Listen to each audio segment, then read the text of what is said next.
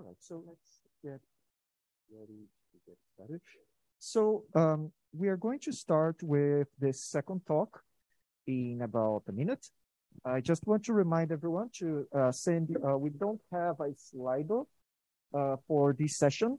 So if you have questions, you can either send them to the Zoom chat or to the Discord chat, or raise your hand at the end of the talk. We're going to have 15 minutes for the talk, and then 5 minutes for questions. Is that time? Yeah, 15, 5, yes. 15 minutes for the talk, 5 minutes for the questions. So I would like to introduce Thomas Wilkins for the first talk, which is modes analysis of prediction games. So it's up to you.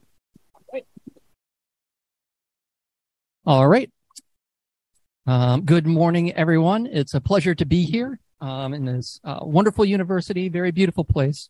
So this is modes analysis of prediction games by myself, Tom Wilkins, and my advisor, Dr. Jordan Pollack, with the demo lab at Brandeis University. So a bit of background. So we're going to be working with coevolutionary algorithms here. And the difference between that and a traditional evolutionary algorithm is that interactions occur between different populations as opposed to just having some fixed fitness function. We're going to be dealing with organisms with a genotype of some sort of labeled heterogeneous graph as representing some kind of abstract machine. This could be a neural network. In this case, we're going to focus on finite state machines. And also the kinds of interactions that we're interested in here are, broadly speaking, cooperative and competitive. And when we have these different populations, they can make up an ecosystem with a particular topology. And so we have an example right here where you can see the orchid mantis preys upon certain species of moth, which has a more or less mutualistic relationship with species of orchid plants. And you can see interesting phenomena such as them evolving to share certain phenotypic characteristics. Some other terminology, we have a complexity metric. So we're evolving complexity here. So some function of an individual's genotypic or phenotype. And we're going to focus on genome size. And we're also focused on open-endedness as a broad concept. Specifically, we're going to be looking at complexity growth. So this is the case where the average complexity of organisms in the ecosystem grows reliably over evolutionary time and exceeding any sort of genetic drift. So high-level questions have to be asked about this sort of thing. Can we reliably induce open-ended behavior in artificial systems? There are many different systems shown exhibiting certain aspects of open-endedness. We're focused here on this growth of complexity over time. And we also need to think about how could we put this to practical use in digital systems, artificial systems, and how can we use this to further enhance our understanding of the natural world. And you can see some examples of some ecosystem topologies right here. So you have two population models with the competitive interactions, cooperative interactions, and we're also going to be looking at some 3 species models. So these are a little bit more complex. The domain that we're going to be studying here is the linguistic prediction game.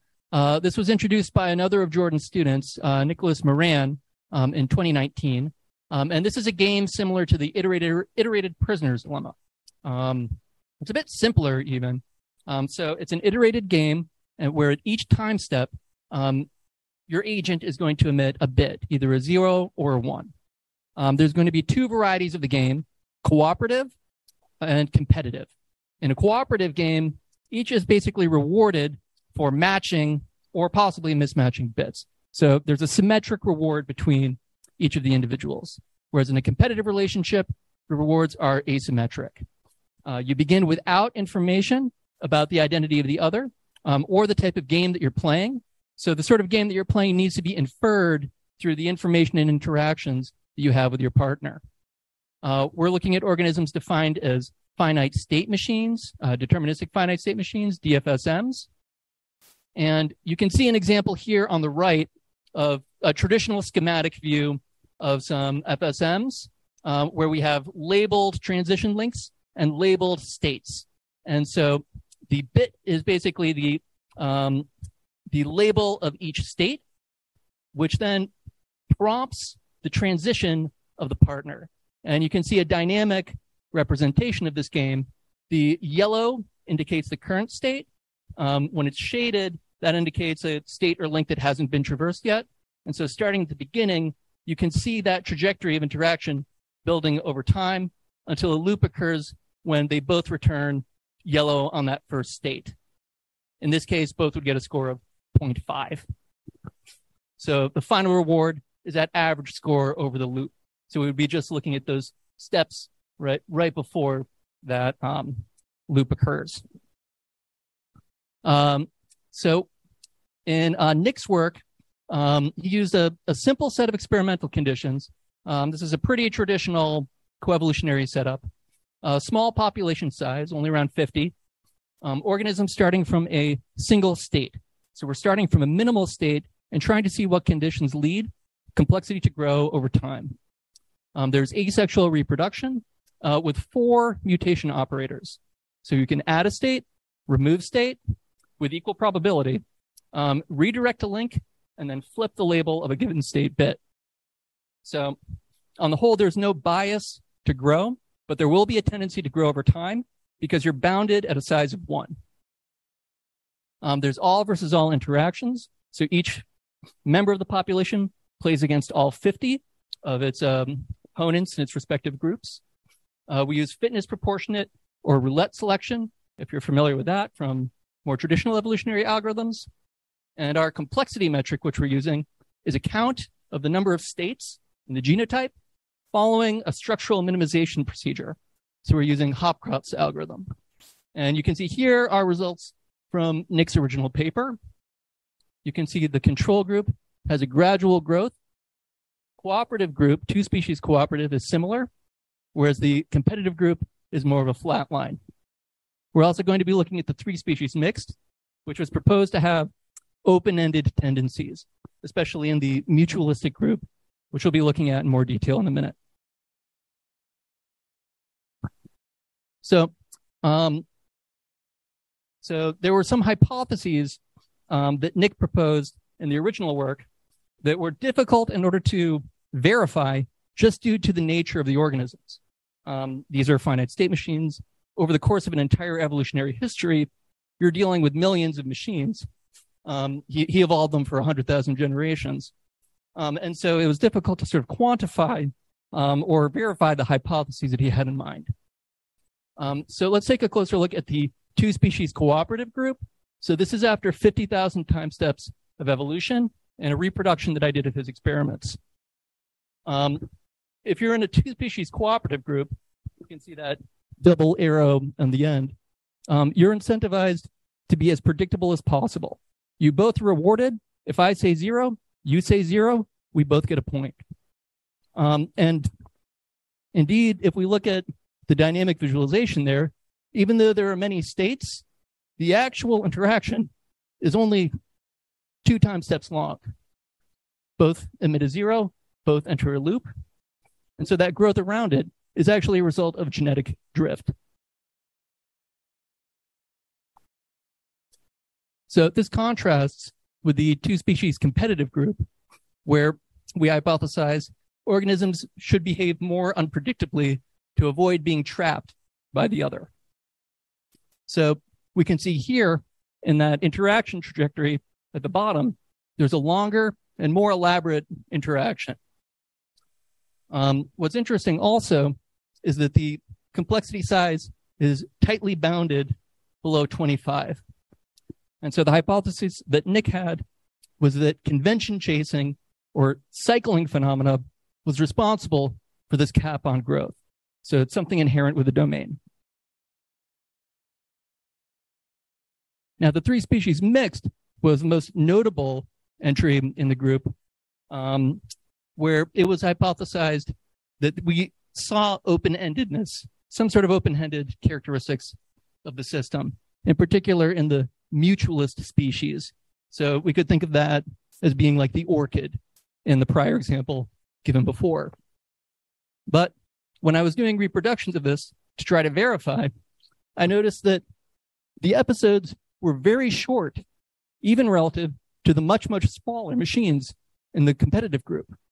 So even though this machine on the right, the mutualist, has over 150 states, its interactions were only 6 time steps long. So this led me to hypothesize that the bulk of the growth could in fact be a non-adaptive byproduct of the evolutionary process. So to test this, I decided to use the modes toolbox introduced by Emily Dolson and Anya Vostenar, the measurements of open-ended dynamics of evolving systems, which is a set of tools and techniques to try to pin some simple metrics onto a hypothetically open-ended system. So we use a persistence filter to screen out neutral clades and maladaptive lineages to only focus on the adaptive lineages that persist over time. And then the second main component is an adaptive pruning step in order to prune those existing genotypes into the elements that are most essential for fitness. So we used our own heuristic. So this was a fitness preserving heuristic that used genetic recency. So we start from the most genetically recent and then prune back from there. And then we use the modes metrics to those persistent pruned individuals in order to get a set of information at the end, which gives us a rough sense of the open-ended characteristics of the system. So change is one metric where the idea is we're looking at each of these checkpoints and seeing of those adaptive individuals, how many of them are different from those at the checkpoint before it. Novelty checks to see how many individuals have emerged that have never been seen before. And ecology is just the Shannon entropy, which gives a sense of how spread out those members of that group are. So is there one type of organism that dominates the group, or is there a more diverse ecology? So taking a look, we're just going to focus on the change and novelty metrics first for the 2 species ecosystems to check the hypothesis that convention chasing or strategy cycling was occurring. And so we can see that there's a slight rise and increase among the control and co-op groups, which I hypothesize is that as they grow, the space of possible novelties tends to increase.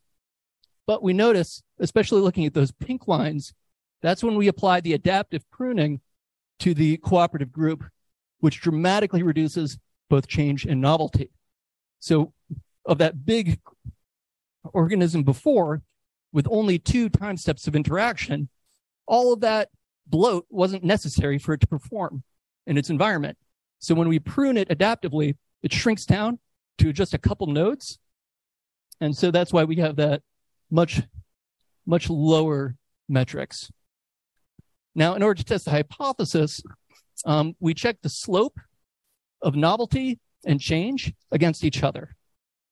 Sorry, that's a bit in the way. And what we find is that there's a negative slope in the novelty group that's statistically significant, whereas the change metric of the competitive groups is relatively flat.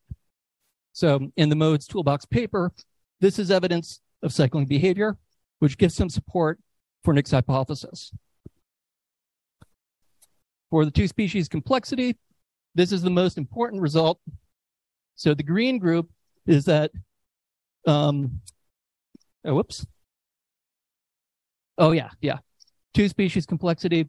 We see that the cooperative group shrinks way down, which was what we believed would happen before, and that the competitive group is actually more complex once the adaptive pruning procedure has taken place. Now this was the most important one. In the 3 species complexity group, what was hypothesized to be the open-ended group, the 3 species mixed, the green line at the top graph, once we apply adaptive pruning, it drops way down to the pink line, so almost flatlined with roughly equal complexity as the competitive group. So this gives evidence of non-adaptive bloat in the organism. And that's supported if we look at the episode lengths. So just to wrap it up, got 1 minute left. We see cycling phenomena are present in various ecosystems, which supports the hypotheses that Nick had before. It does appear, however, that the bulk of mixed ecosystem complexity is non-adaptive. And so there still is a question of what is responsible for this growth that exceeds the control. There's another domain which I introduced at ALIFE last year, the collision game, which did appear to exhibit some open-ended growth that was resilient to adaptive pruning, but the modes toolbox is much more focused scrutiny. And so we want to see whether or not it stands up. We also have a generalization of the game, the continuous prediction game, which needs to be implemented and tested. And also, the idea is to analyze the evolutionary trajectories. And so we have a prototype of a dimension reduction technique using graph neural networks in order to map out the trajectories. So this is actually built using those same finite state machines, starting from, you can see the genesis point at the far right.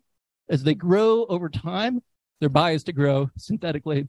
You can see they sort of flow through this pipe in the space, interweaving around. So I'm going to talk more about this method at the lightning talk at the Emerging Researchers of ALIFE on Wednesday. Yep.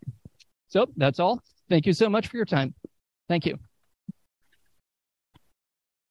Thank you very much. Now let's check for questions. So if you can have a question, again, you can ask on the Zoom. We don't have any questions on the Zoom right now, and also not on Discord. So how about in the audience? Would anyone in the audience would like to ask a question? All right, so I want to check a little thing about understanding of the talk. Sure. In some parts, you're talking about open-endedness of behavior and others of open-endedness of growth.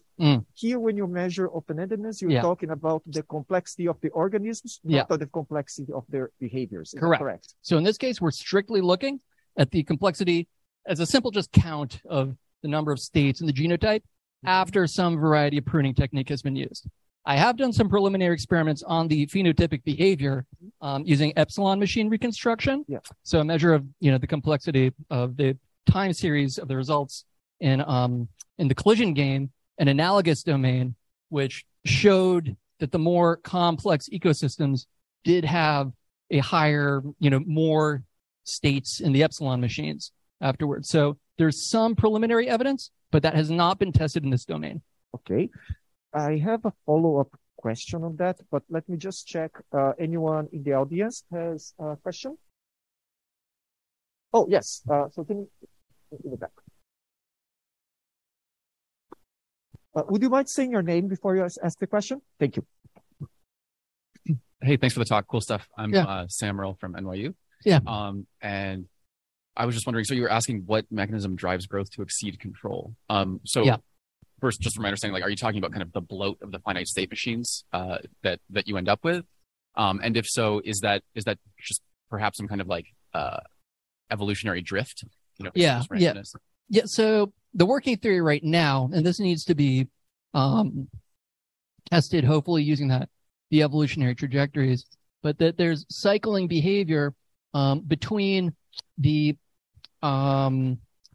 parasitic group, right? In the three species mixed ecosystem, we have that opponent, and they're going to be cycling in a manner similar to the two species competitive mixed, which is going to drive the cooperative group to adapt. And so the working hypothesis is that adaptation requires an addition of states, or doesn't require.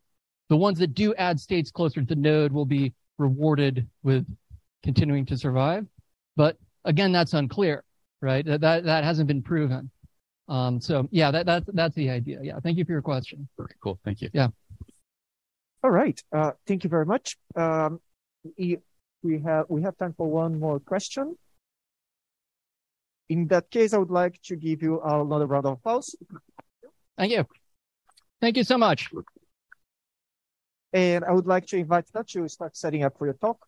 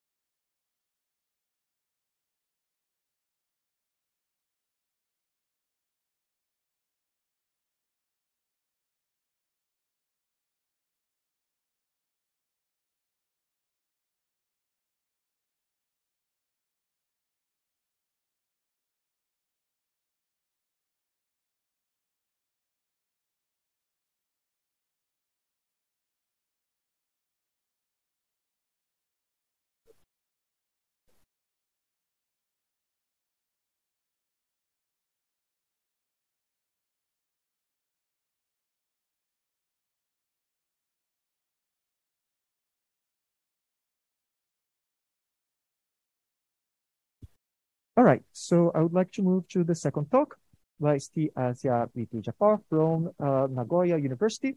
We'll talk about how excessive elitism can facilitate the evolution of morphology and behavior. So please, go ahead. Thank you very much. And good morning and greetings to everyone and chairperson. So I am Siti Asia Jafar from Nagoya University in Japan. And today I would like to give a bit of a talk about our research in our lab, which is how excessive elitism can facilitate the evolution of morphology and behavior of artificial creatures with needs. So I would like to start my presentation by briefing about some of the backgrounds of our research. So as we know, the approach to evolve artificial creatures is known to have a lot of interest in both scientific and engineering research. So in scientific research, such as the study of evolution and development of artificial creatures, while in engineering related research, they are more interested to show the purpose in robotics and manufacturing. Okay, so therefore, our interest is in evolving artificial creatures by considering several concepts of eco-evo-devo that increase the interactions between multi-agents in our environment, also in a 3D physically simulated environment. So, however, by having all of these various factors, it actually caused the increase in the evaluation cost to evolve our creature, both in a physical simulation, and this is not negligible.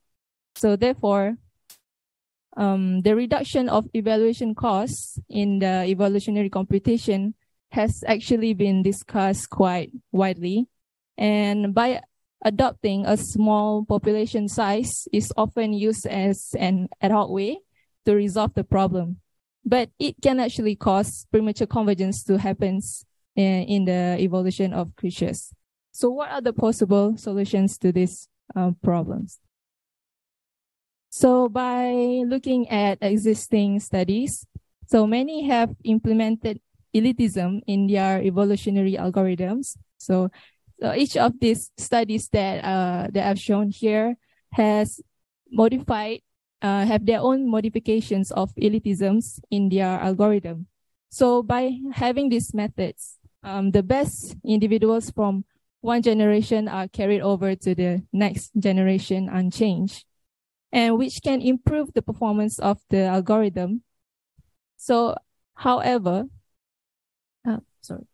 the role of elitism in reducing the evaluation costs has not been exclusively discussed. So in this study, we propose a simple method that we call excessive elitism, EE method, to increase the size of the population by keeping the evaluation cost small. So why we increase the size of population? Because we want to contribute to prevent the population from premature convergence by having a higher diversity. So we modified elitism in HyperNet, which is the evolutionary algorithm used to evolve the genotype of artificial creatures. Okay, so how we apply this method is by succeeding in reusing the fitness values of the elite individuals in subsequent generations. And this method can be used to reduce the evaluation costs if the elite size in the population is in excess. So in this study, we use evolutionary framework of artificial creatures in a 3D multi-agent environment based on Python. So our creature initially consists of one rigid body, rectangular shaped block that undergoes morphological development by addition of new block by joints and hinge. And the behavior, as you can see, is generated by the movement of the hinge in each of the body parts. So we are using HyperNet. So HyperNet is the evolutionary algorithm commonly used to evolve a more complex neural networks represented by CPPN. So this is a little bit more into the morphological development of our creature. So using HyperNet to evolve the creatures. So the genome in each of individuals have their own genome, which is known as the CPPN. So at this stage, at the morphological development stage, so the CPPN firstly computes the morphological development of creatures by taking the inputs of the coordinates of the blocks, and the output is by is the addition of new blocks or not, the length, the direction of the hinge, and whether the hinge is fixed or flexible. And after that, after morphological development happens, so the CPPN this time, the same CPPN this time computes the weight connection of the behavior generation network that decides the angle of movement of flexible hinge by considering the input from the radar sensor that is obtained from each of the blocks, the purple node. And so the behavior generation network over here consists of 3 layers: input, intermediate, and output. So each of these nodes in these layers are taken from the actual 3D substrate space. So the output of this network is the angle of the flexible hinge. So by using a simple locomotion task, we conduct experiments to see how our method can affect the evolution of creatures in this environment. So creatures were arranged in a circular manner surrounding the target cube at the center. And the fitness is the total distance traveled by the creatures. So the excessive elitism method that we apply in the algorithm was proposed by modifying the elitism in HyperNet as mentioned before. So which is commonly defined as the best fit individuals in each species will be preserved as is from one generation to the next. And the elite individuals in the original HyperNet will be re-evaluated in subsequent generations. So the difference in our method is that the best fit individuals will become elite from the whole population, and genotypes will be passed on to the next generation. And elite individuals will not be reevaluated. The fitness will not be reevaluated and carried on and used as their fitness in next generation. So by doing this, only ones that needs to be evaluated at each generation are the non-elite individuals, which is a minority when the elite individuals are in excess. So we conducted 4 cases to test our method. So first, we assume a baseline case, case BC, which a small population is often used due to the strong limitation of the evaluation cost. And this case may face premature convergence due to a really small population size. So after that, for further investigation, we experimented case EE. So case EE is we increase the population size and we apply our method, which is the excessive elitism method in this case. And after that, we carried out case LP, which is have similar population size to case EE, but we did not apply our method to case LP. And finally, we demonstrate our method in a small population size, which is similar to the baseline case. So let's look at the results. So this is the results that we have collected from all of our cases. So the first graph on top shows the average fitness of the population. And the second is the average block number of the creatures. And the last one is the trajectory of the best population from each case.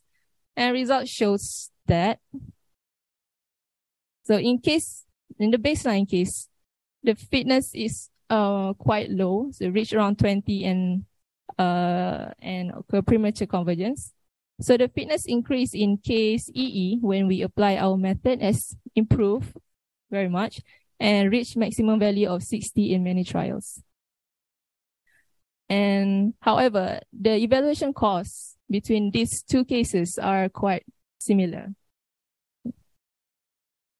So we expect that case EE have a higher diversity due to the larger population size.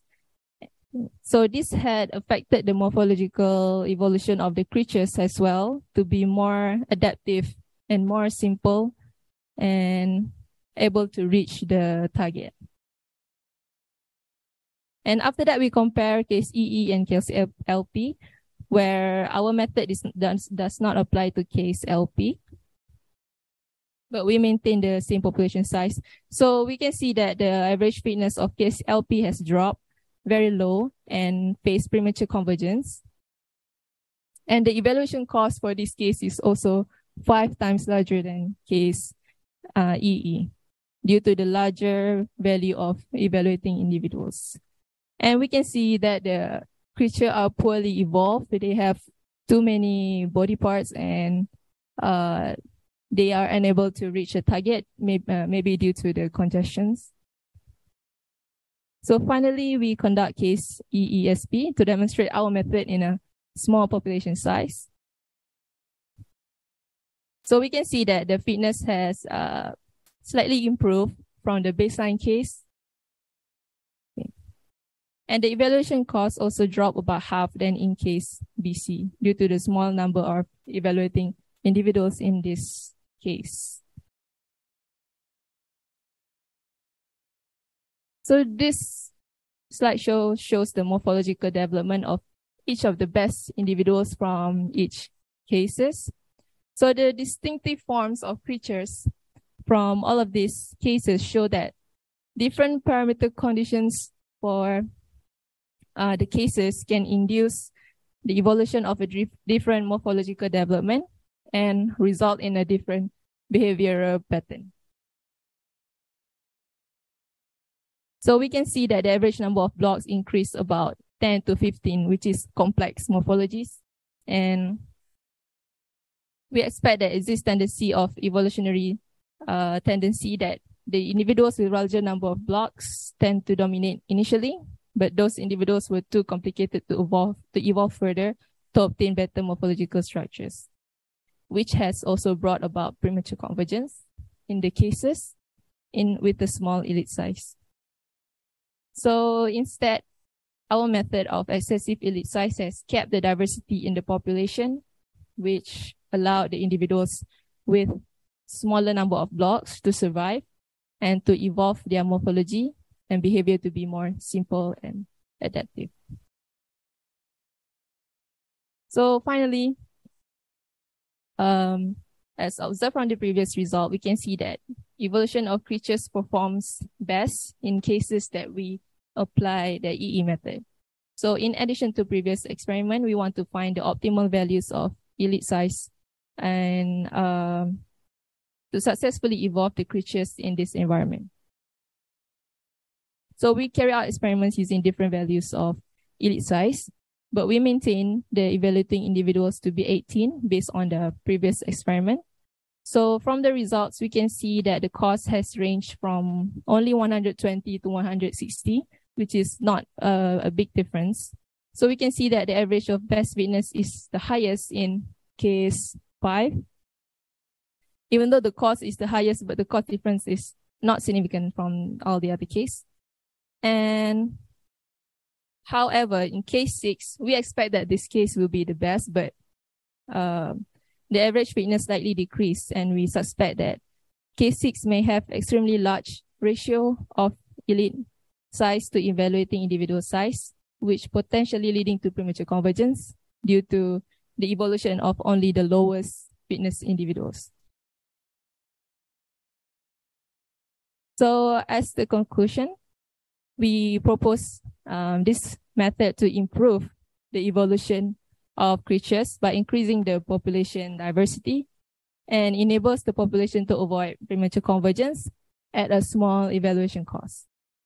So additionally, our method shares a little association with the quality diversity approach like map elites, which captures diverse high-performing solutions by partitioning the search space. So in this study, EE method, our method demonstrates the simplest means of securing a niche and maintaining diversity within general framework of simple genetic algorithm.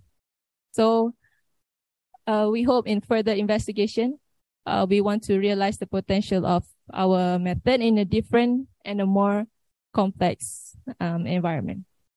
So I'm very honored for this opportunity to speak. So thank you so much. Thank you, Steve. Thank you very much. Fascinating talk. So we don't have any questions or in Zoom, and not on Discord. Anyone in the audience? Yes, sir. So just the microphone is coming to you. Hi, can you hear me? Thank you for your talk. That was great. I'm assuming that evaluating one of the individuals, there's some stochasticity. So if you evaluate the same genome twice, you might not get exactly the same fitness result. In the graphs that you showed of fitness over time, did you reevaluate the genomes many times to get their actual fitness rather than the lucky value that they might have been exploiting when they were chosen to be an elite? Yeah, thank you for your question. So yes, we actually conducted about 20 trials for each of the cases. Yeah, so and we take the average values of each of the trials. So that's 20 evaluations of one genome or 20 simulation runs? 20 simulation runs, but yes, for each of the trials, we run it for about 400 generations. Yes. Do you see the question that I'm getting at? So I think what he's asking is, for each individual, if you evaluate the same individual 2 times in a row, you might have different fitness. Is that included in your simulation? So we conduct a simulation as a population of genomes. Yes. So I'll follow it up with you because I think there's an interesting balance there. But I mean, were you surprised at how having such a huge proportion of the population just in the elitism function, were you surprised how successful that was? That seems surprising to me. Yes, that is actually quite surprising because we use a large value of elites in our population. Yes. But maybe due to the modifications that we have in the elitism itself, maybe that is improving the average fitness of the population. Thank you. Thank you so much. I have a question about the elitism. So one thing that I observed, and I'm not sure if that's correct, this observation, but it seems that when you have a large amount of elitism, because you're evaluating all the individuals at the same time, when you're evaluating fewer individuals, they don't interfere with each other so much. And when you're evaluating a lot of individuals at the same time, they are interfering with each other. So is this improvement because of the elitism, or is this improvement because the individuals are not interfering with each other too much? Did you investigate that? Thank you for the question. I think that if you use a larger population, from my understanding, if you use a larger population, it acquires more interaction between creatures, like interaction between creatures. So I think in our environment, if we use a large population, it will actually cause congestions. Yes. So if we didn't apply our the large elitism, and congestions will happen, like, for example, in case, yes, in this case, yeah. So does that answer the question? Yeah, maybe we can talk about it later, but yes, yeah, that's sure. Okay. Thank you very much. Sorry, we don't have time for.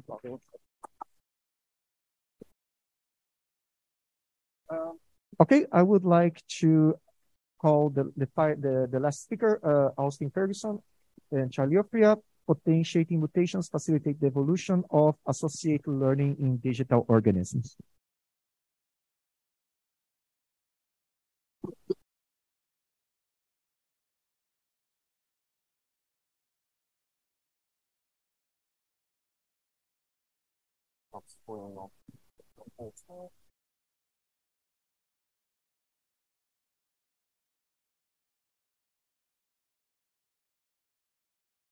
All right. Cool. And let me know. I have people from MSU. Please tell me if I'm holding it too close or too far. I don't know how to use a mic. I feel like I'm on a podcast. All right. So like Klaus said, my name is Austin Ferguson. Today I'm presenting my talk, Potentiating Mutations Facilitate the Evolution of Associative Learning in Digital Organisms. And this was done with my PI, Charles Ofria. Okay. Let me move the little box. Cool. Okay. So I really want to talk about the first two words, the potentiating mutations side of things. So really what this talk is what is potentiation? I throw in some results at the end, but really it's just me explaining these so that at this conference we can then talk about what I do, because having that common vocabulary is super useful. So, okay, to describe potentiation, I'm going to use an analogy of robots playing board games. Okay, so we have two robots. I'm going to call them red and blue. You can probably guess which one is which. And they're playing a nondescript, definitely not trademark game with some money. And, you know, it looks like a property card, but maybe not. But so we have these two robots, and they're going to play against each other in a board game. Okay. These robots are deterministic. And by that, I mean, if you have a state of the game, it will always map to the same action. So if that same game state comes up multiple times, it will always result in the same action. However, the game itself is not deterministic because you have dice, right? You're always rolling to see how many spaces you go. Okay? So we can imagine that these robots play some number of games. Here, you know, we just say in games, and we can tally which robot wins, or, you know, how many times each robot wins. So for this example, let's say that the red robot wins 90% of the time. So clearly, overall, a better strategy than the blue robot. Okay? But what I'm interested in is what is happening in the 10% of replicates where the blue robot won, right? So maybe it's getting really lucky with its dice rolls. You know, maybe it lands on the boardwalk space, or I can't say that, but the, you know, the really useful space really early on in the game, and that gives it the competitive advantage that it needs to win overall. Okay. So when we think about these games, and again, it wins, let's say 10% of games. If we want to think about how, you know, what happens when it wins, we can break down a particular game. So let's say it won 5 games. Here is one of them. And we can think about the game as a set of states. So state 0 is nice and easy. That is, you've followed the instructions, you've set up the game, and now you're ready to go, right? So every time you start a new game, it's going to be the same. Okay, but then we can transition between states. And that's going to involve a dice roll and an action from one of the robots. So let's say red goes first. So that takes us from the initial state, state 0, to state 1. And of course, this continues and they take turns, right? So then you've got the blue rolling the dice and taking an action, red, yada, yada, yada. Okay. But what we know is that at state 0, blue has a 10% probability to win, right? Or at least, empirically, we think that is the probability that blue will win from the get-go. However, what is the probability at the other states? So let's say 2 dice rolls in, is blue more or less likely to win in this particular scenario, right? So we're still going through one particular set of states. So to do that, we could replay the game. So all we're doing is saying we're gonna do some more replicates. We're gonna have the robots play the game more times, but instead of starting over here at state 0, we're gonna start at state 2. So this is, they're wherever they're at, they're on the board, they have however much money, they're starting from that condition and going until the end of the game. Okay. And if we do that, then we could start to look at how does the probability of winning change between the initial state and the other state. And just to clarify, this is a toy example. They probably have not done this well by state 2, but they could, right? So we could imagine if they have a 10% chance at the beginning, but then at state 2, they are now going to win 60% of those games. Something has happened to really sway things in the favor of the blue robot. We might not know what's going on, but something has happened between these 2 states.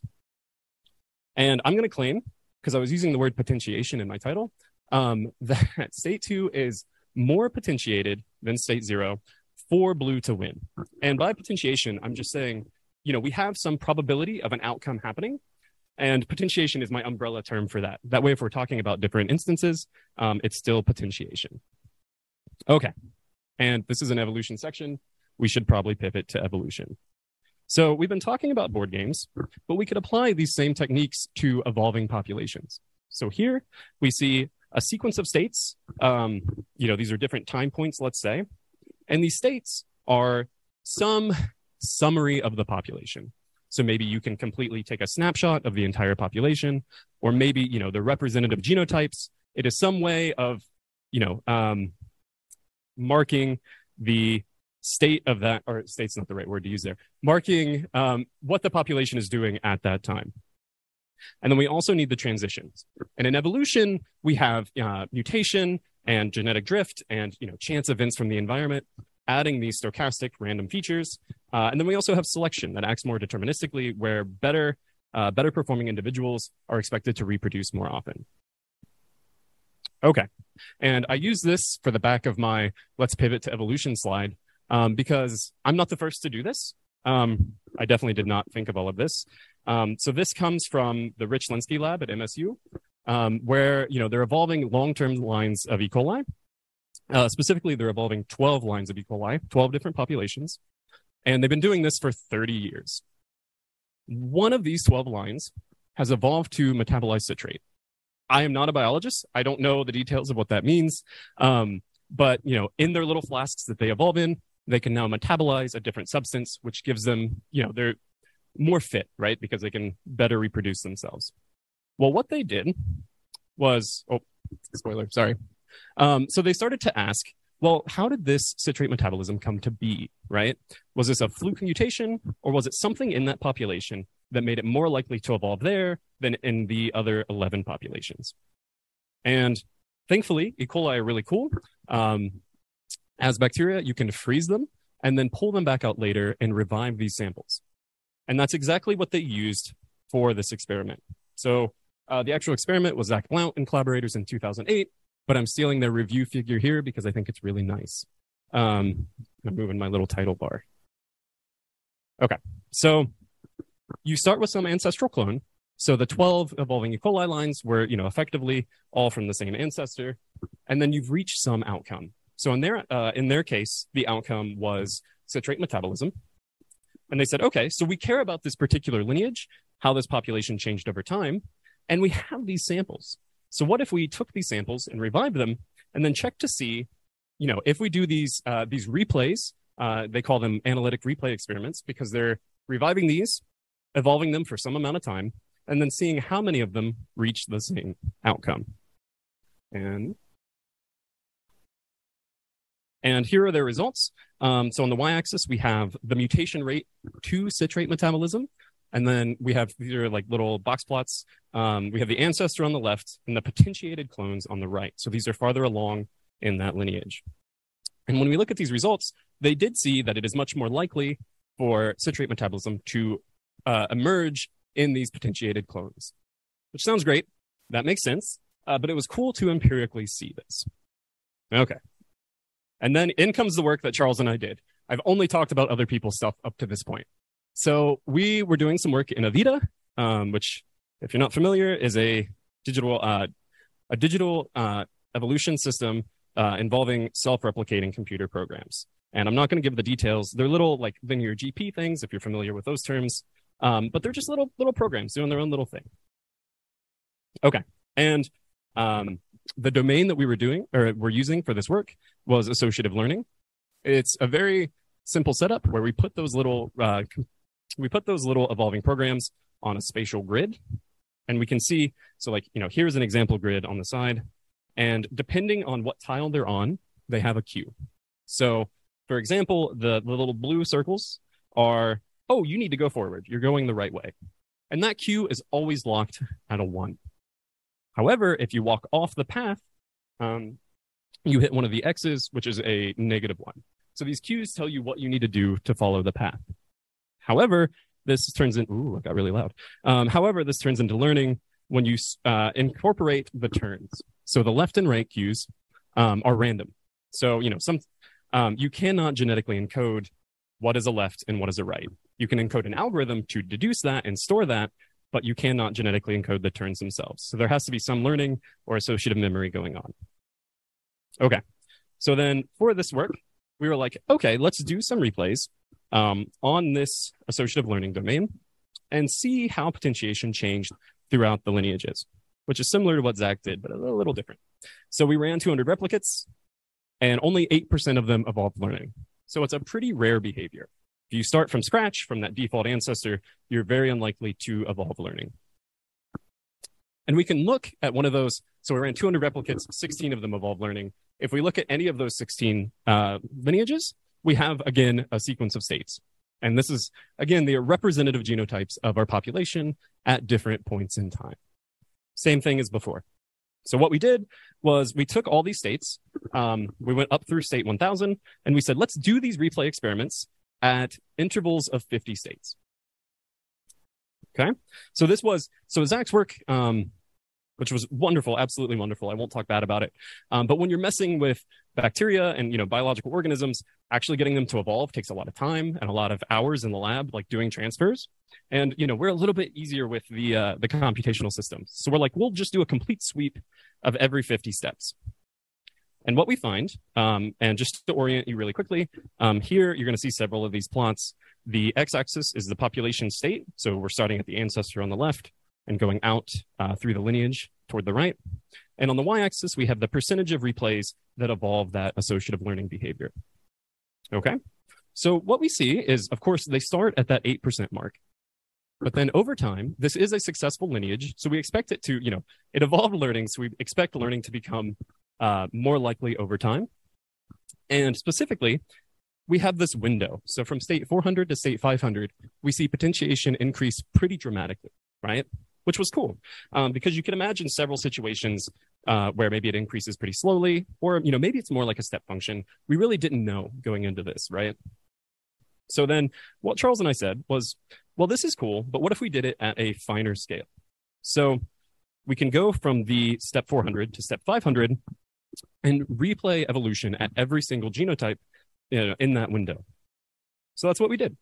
So now we're looking at effectively individual mutations to this lineage and how they change the likelihood that learning will evolve.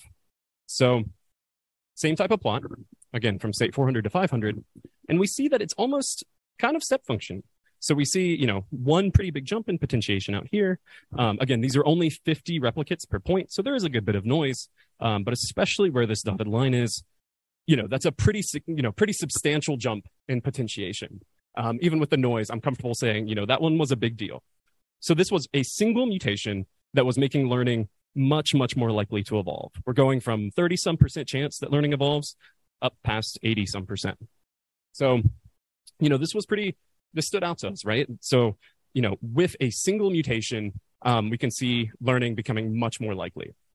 And so this was one lineage. For this ALIFE work, this was really a case study to see, can we do this? Does this make sense? So here I have 2 plots. So this is a second lineage. So we did 4 in total. And we see similar trends, right? So this is the every 50 steps. And we see another window of really sharp increase. And then when we zoom in on that window, we see some gradual increase, but still, that one mutation there in the middle that is conferring that large increase in potentiation, making learning more likely. And I'm not going to spend a lot of time on these, but we also see the same dynamics in the other 2 lineages that we analyzed. Even in this one, where there's quite a bit of noise in the zoomed in window, but overall, we have this one step that is a big deal, right? So I don't have time to get into all the details of what's going on with these mutations. So we try to dig into them a little bit because 2 of them were neutral, 1 of them was beneficial, and 1 of them was deleterious. And, the beneficial mutation I would love to talk about because that blew my mind, because I was expecting, you're already pretty fit, but you're on a non-learning phenotype and you have to lose some fitness to then reach learning. But in that case, the most important mutation was still beneficial. So there's a lot I want to dive into here. But takeaways overall. So again, my main thing was to talk about potentiation. My friends hear me talk about this all the time, and they're probably super tired of it. Okay, you stop shaking your head. That was good. We can use these replay experiments to measure potentiation. And the novel contribution of this work was just that this potentiation can arise suddenly, because this was the first time we could do it at a scale to actually look at individual mutations and their effect.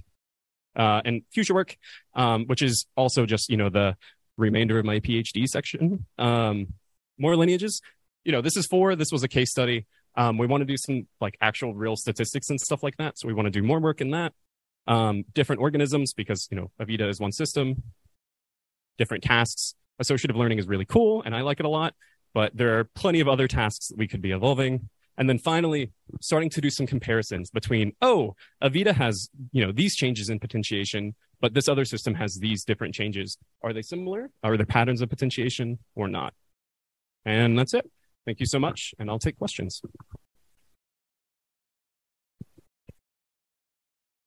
Fantastic. Thank you very much. And Austin, let me just double check the Zoom. So, okay, you got a great talk, comment on Zoom. So anyone has any comment, any questions? Oh, yes, up there in the top.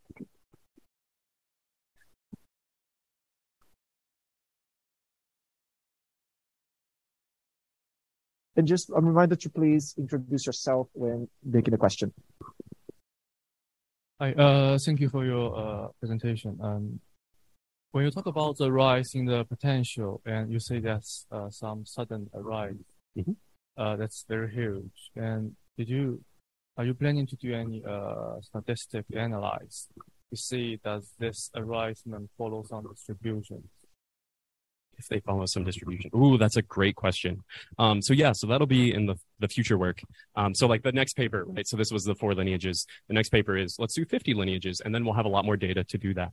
And that's one thing I absolutely want to do is to say, hey, let's take all of these different mutations and just plot the distribution. Let's see, are these just freak outliers way over here that are causing these giant jumps, or are they fairly common? What kind of distribution is it? I really don't know what to expect. Early results, it looks like these large jumps are pretty common, but most of the other mutations, as we saw, aren't going to do that much, right? It's mostly just noise around a fixed point. But yeah, that's a great idea.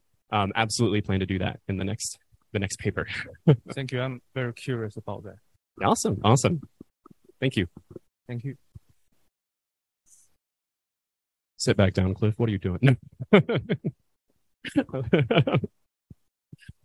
Hi, Cliff. Somebody's got to ask you a hard question. No, it's not a hard question. Oh, That first history that you showed had a steep decline.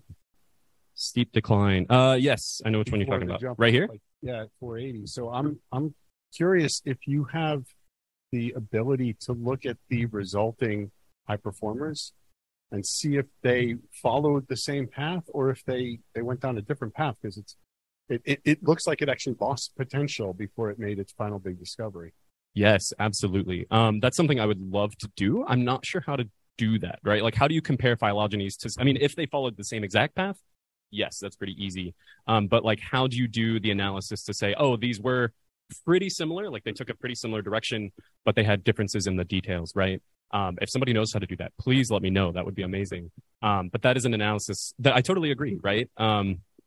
And also, we want to look more into the drops. That one is sizable enough to matter, but also with the noise and stuff, I'm not sure how dramatic it actually is.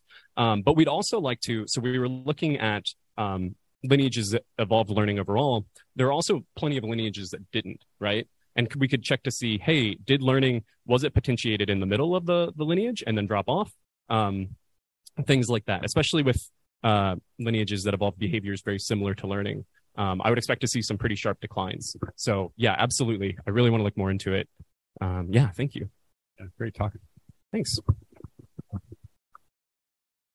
Oops. All right, thank you, everyone. And that brings us to about the end of the session. So I would like to ask for a final round of applause for all the three speakers.